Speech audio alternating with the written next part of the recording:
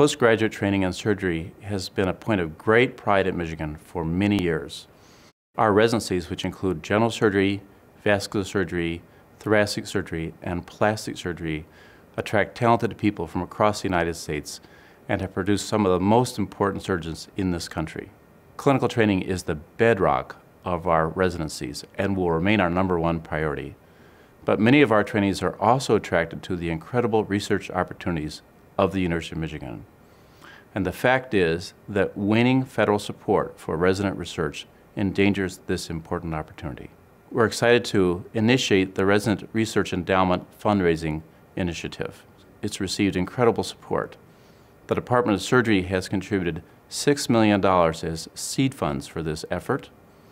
The faculty of the department, who know firsthand the importance of resident research, have pledged $300,000 a year for each of the next 10 years to this effort.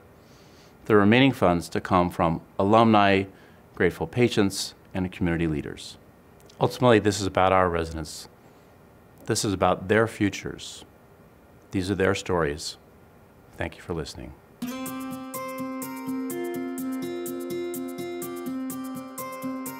My focus during my academic development time is on short bowel syndrome. It affects children and adults, but predominantly children. And it happens whenever a patient loses a large portion of their small intestine. So you've heard of heart failure and liver failure. Well, this is intestinal failure, where basically there isn't enough intestine to absorb nutrients. So there are children born with congenital diseases where they're born without intestine, or there are patients who lose their intestine due to different surgical diseases. And the end product is they rely on intravenous nutrition to sustain life. And while this keeps them alive in the short term, there's significant complications with this, mostly infection and liver failure. We are working on a device to lengthen the intestine. So if you've heard of tissue expanders, well, this is a tissue expander for the intestine. So with this, we have a device that we place in the intestine and we're able to lengthen it over the span of a week or two. And in animal models, we're able to get more than twofold lengthening of the gut. And it appears that this intestine that we grow is functional and can replace the function of some lost intestine. We have a team of engineers, business people, and surgeons who are sort of focusing on pediatric devices and trying to understand where are areas that we can make new devices to help children.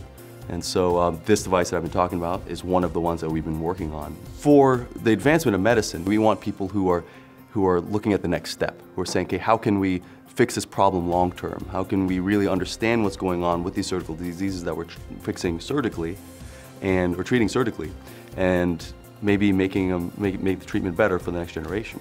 And so to do that while you're clinically active is very difficult. And so to have that time just really focus on this problem has allowed me to get an in-depth understanding of it.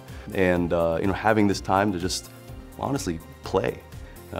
And out of play comes invention, and that's kind of what we found, is that by tinkering around in a prototype lab, we've come up with a few different versions of devices that have since been put in animals and have had incredible outcomes as far as intestinal lengthening, and now these are the same things that have since become devices that we hope to put into clinical use.